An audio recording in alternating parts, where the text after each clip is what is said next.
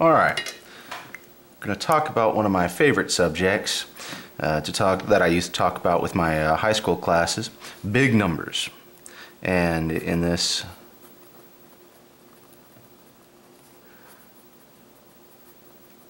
video we're going to talk about the Ackermann function. But first, what's the biggest number that you've heard of? Well, a certain internet company has popularized this number. Right, this number is called a googol. Right, and to give you the sense of a googol, think of how many molecules there are in a balloon full of air. Right, if you know anything about chemistry or physics, you know there's a whole lot. In fact, you might know that there's approximately 6.022 times 10 to the 23rd, a mole. Units, a mole. So let's see how many moles are in a googol. There are one mole is 6.022 times 10 to the 23rd, and units. And there are 10 to the 100 units in a googol.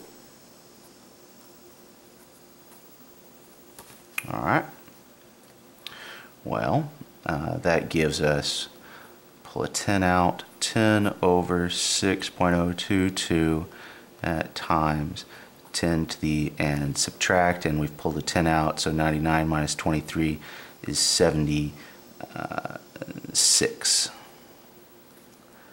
There's that many moles in a googol. That's a lot. That's a lot. Right. So a mole doesn't even touch a googol.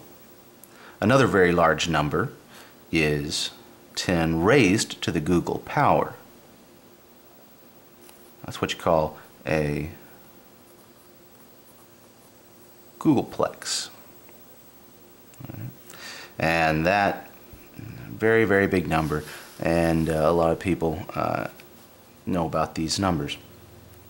The Ackermann function is a function that grows so that its outputs become larger than a googolplex fairly quickly. The Ackermann function is recursively defined, and it has two inputs called arguments, two arguments. Any input to a function is called an argument. And this is n plus 1 if m is equal to 0. It is the Ackermann function m minus 1, 1 if m is greater than 0 but n is equal to 0. And otherwise, it's the Ackermann function m minus 1 and the Ackermann function m n minus 1. All right, these arguments that are used in the recursion are all going down, right? The m minus 1, the m minus 1, the n minus 1. So we don't get caught in a loop. We are going to cycle back, and we can get an answer for any inputs, m and n. Since the Ackermann function takes two inputs, we can make a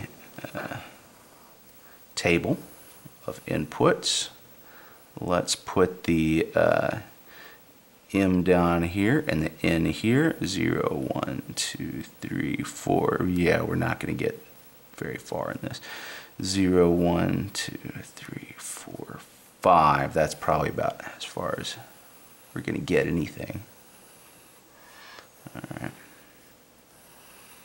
Now, what is the Ackermann function when we have 0, 0 input? Well, m is 0, so we use the first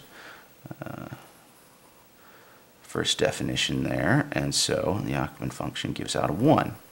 Well, 0, 1, m is 0 as well, so the Ackermann function is n plus 1, 2, 3, 4, 5, 6, 7. So far, so good. Not bad. Now, whenever you have an n is equal to 0, you go up one row, m minus 1, and the first column after the 0. So all of these go down here in the Ackermann function. 2. Now, Ackermann 1, 1. A 1, 1. That's equal to A 0, A 1, 0. Okay, what's A10? A10 is 2, so there's A0, 2. And in fact, we can think of out here in the Ackermann function, the directions for finding the next number are to go back to the previous number in your row and go to that space, that in, and look down and find the result from the previous row. So 2 gives us 3, 3 gives us 4, 5, 6, 7, 8, 9, and so on. Not bad so far. 3. Now we go to 3 from the previous row. 5. Now we go to 5 from the previous row. 7, 9, 11, 13, 15, 17.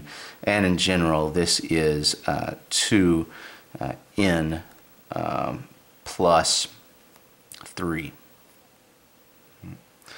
Okay, put 5 down here. Now, 5, that's 13. 13, twice 13 plus 3 is 29. Right, 26, 27, 28, 29. Twice 29, well, twice 30 is 60, plus 3 is 61, minus 2 plus 3. Twice 61, 1, 2, 2, 1, 2, 5. 1, 2, 5 is 250, 2, 5, 3. 250, 506, 509, 1000, 18, 19, 20, 1021, and so on. Put a 13 here. Oh my gosh. We got to go all the way over to 13 and then down. Well, we need some estimate for what this is. It looks to me, since we're doubling each time, that a good way to model the growth of this is to say each number is approximately 2 to the n plus 2. All right? That gives us a 4 instead of a 5 here. 8, 16, 32, 64, 128, 256, 512. Yeah, not quite right, but I think it models the growth approximately. All right, so 2 to the 15. All right, there we go. And then 2 to the 2 to the 15, 2 to the 2 to the 2 to the 15, and so on. We get these power towers going up, expanding each time we go across this row. And so here we have 2 to the 15, and we've got to go all the way over. And so this is 2 raised to the 2, raised to the 2, raised to the 2, and there are, to the 15, 2 to the 15th of these 2's in the power tower, which gives us the Ackermann function 5, 1. So the Ackermann function grows very fast for inputs. All right, in another video, I'm going to talk about the largest number that has ever been used in mathematics, and the problem in which it was used. And then I've also been doing some work on the problem in which Graham's number showed up.